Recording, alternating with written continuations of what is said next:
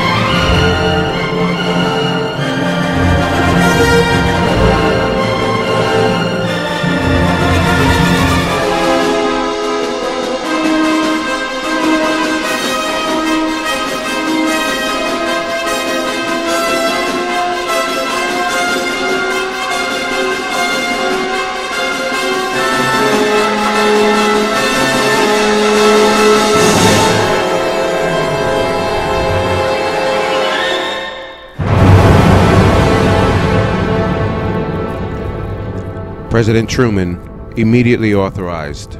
the atomic bombing of Hiroshima for the morning of August 6, 1945, and his orders were carried out. Physics caught up with science fiction. 3 days later,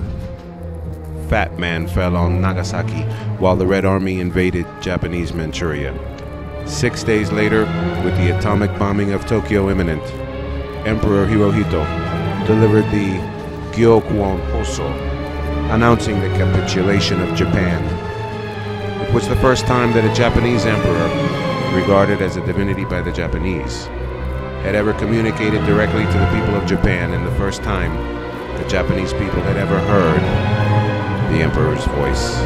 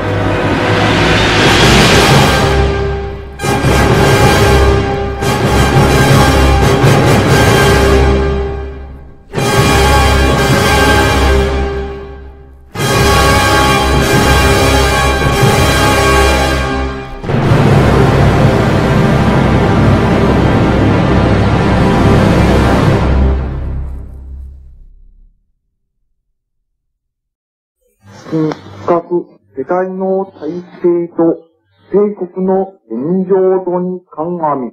以上の措置をもって、貴族を優秀せんと、ここに重要なる男児親民に次ぐ、